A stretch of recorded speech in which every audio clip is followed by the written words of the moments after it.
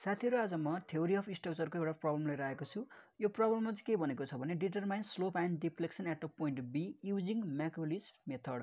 म्याकौलीज method use गरेर चाहिँ हामीलाई स्लोप एन्ड डिफ्लेक्सन फाइन्ड गर भनेको छ एट पोइन्ट बी मा। यहाँ हामीलाई एउटा क्यान्टिलिभर बीम दिएको छ र हाम्रो यो पोइन्ट बी मा चाहिँ हामीलाई स्लोप र डिफ्लेक्सन फाइन्ड गर भनेको छ by using a म्याकौलीज method.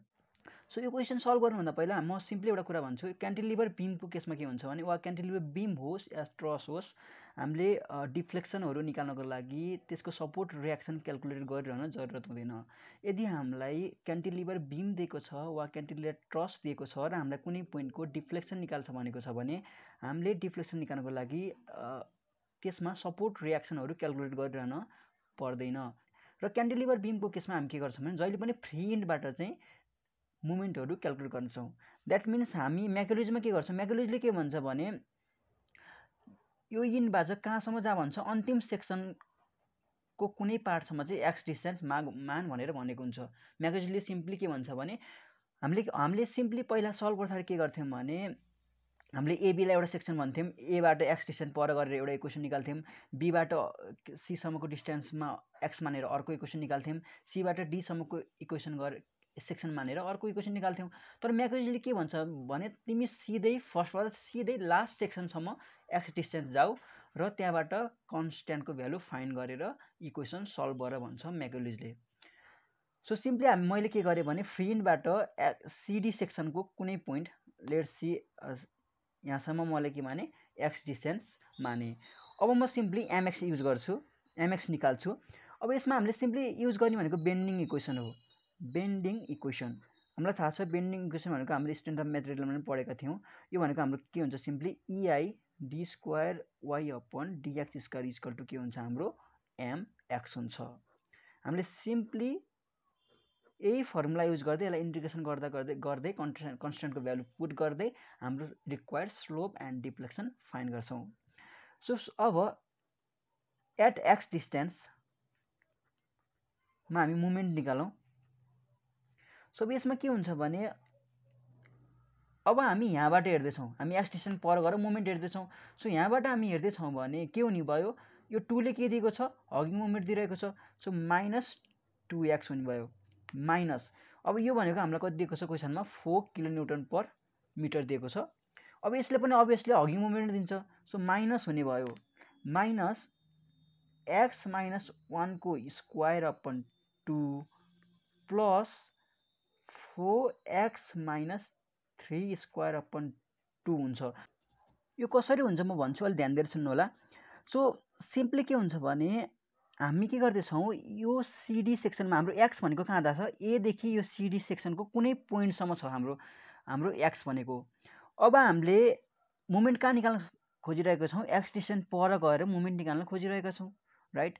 So x distance पर गएर हामी मुभमेन्ट निकाल्न खोज्दैछौँ भने हामीले सिम्पली अघिको जसरी minus 2x minus 4x minus 1 को स्क्वायर अपन 2, यो त हामीले पहिला युज गरे जस्तो x माइनस 2 भनेको x माइनस 1 भनेको के भयो भने यहाँ यो डिस्टेन्स भनेको x माइनस 1 हो क्या। सिम्पली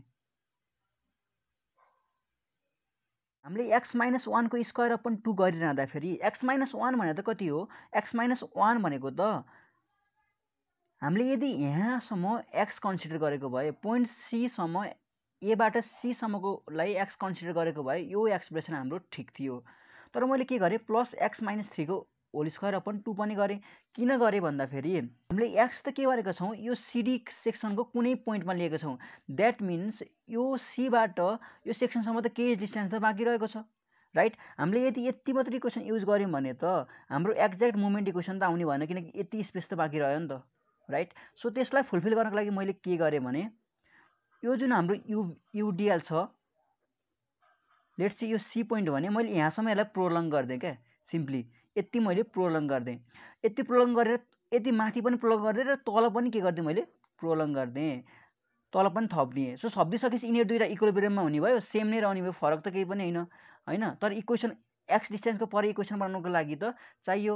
सो सिम्पली मैले के गरेँ भने यति थपिदिएँ होइन, माइनसमा आयो अनि अब के गरिदिएँ यति घटाइदिएँ सिम्पली।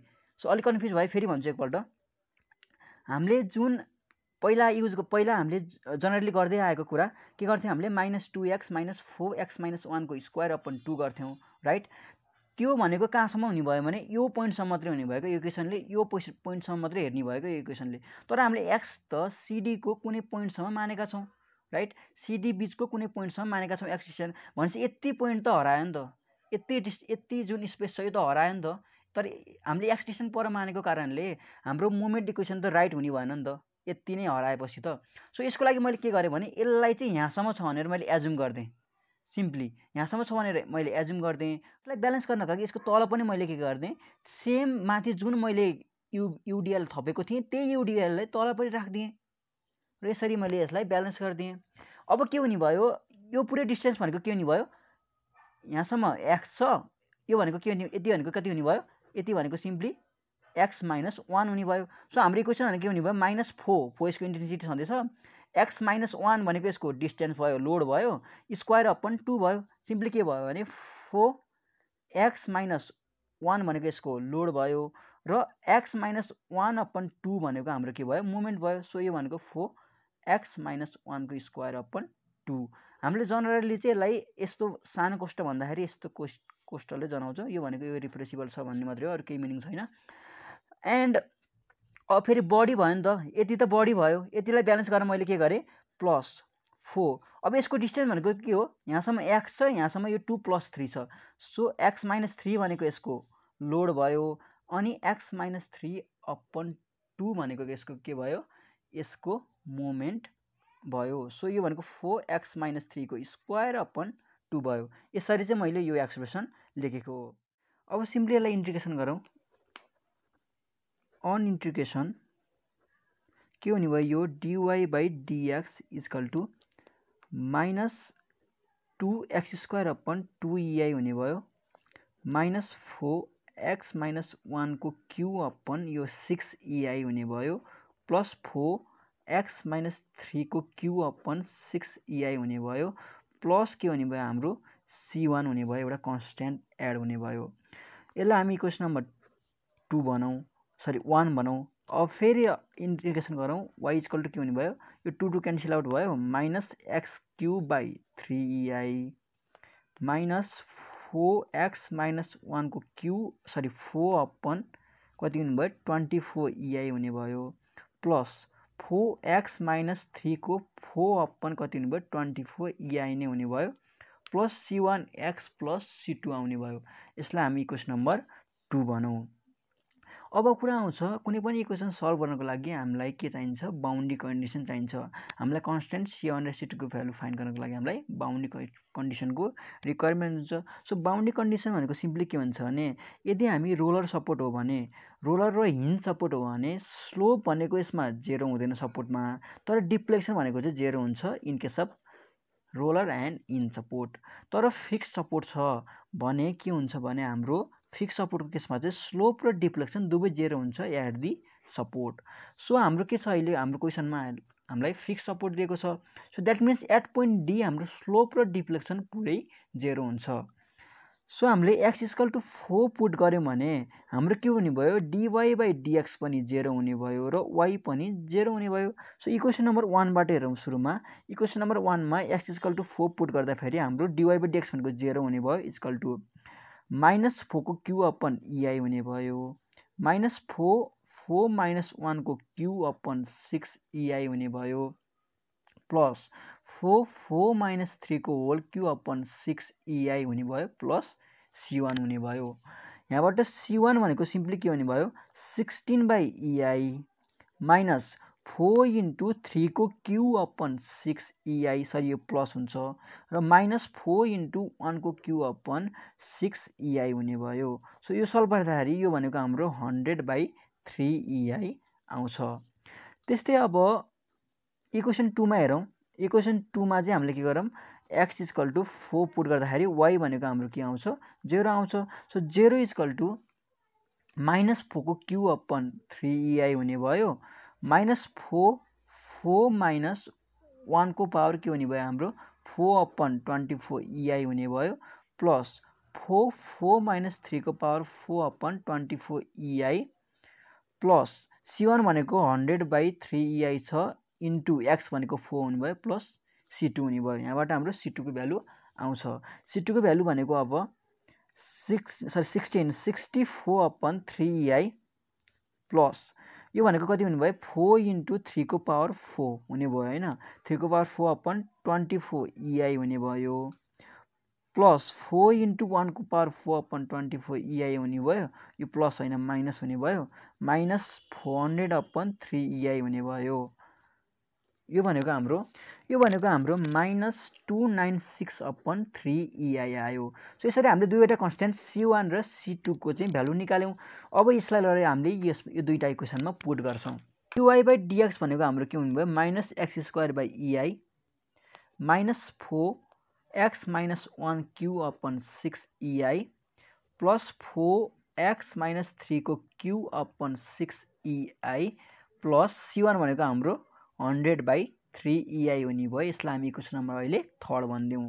त्यस्तै y भनेको हाम्रो के हुने भयो minus x³/3 EI minus 4x - 1 को power 4 upon 24 EI plus 4x - 3 को पावर 4 अपन 24 EI र हाम्रो के छ C1x भनेको छ। C1 भनेको 100 अपन 3 EI x हुने भयो र प्लस C2 भनेको माइनस छ माइनस 296 अपन 3i हुने भयो। यसलाई हामी क्वेसन नम्बर 4 भन्दियौं। अब हामीलाई क्वेसनले के भनेको छ भने क्वेसनले चाहिँ स्लोप एन्ड डिफ्लेक्सन निकाल भनेको छ। एट पोइन्ट के भनेको छ b भनेको छ। सो b भनेको x इक्वल टु कति हो 1 हो। So at x equal to 1 हाम्रो yb भनेको के हुने भयो सरी थीटा b निकालौं सुरुमा। थीटा b भनेको के हुने भयो माइनस 1 को स्क्वायर अपन EI र यो 1 पुट गर्दाखेरि x - 1 भनेको 0 आउँछ। यो 0 भइहाल्यो र यो के हुने भयो 1 - 3 हुने भयो र म्याकुलेजले के भन्छ भने x - 1 छ रे ल x - l छ।